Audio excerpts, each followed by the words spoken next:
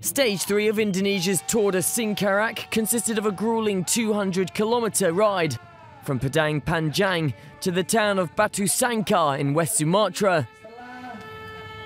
Two different riders claimed the first two stages, with Hussein Askari winning the opening stage and Australian Jacko Kaufman winning stage 2. As the field headed down what was the longest stage of the race so far, the early pace setters struggled, while riders like Belgian Johan Coenen moved into position. Coenen, who hasn't claimed a victory since winning the Omloop van het Vaasland in 2009, moved into the front, then pulled away to win stage 3 of the Tour de Singkarak in 5 hours 22 minutes and 29 seconds.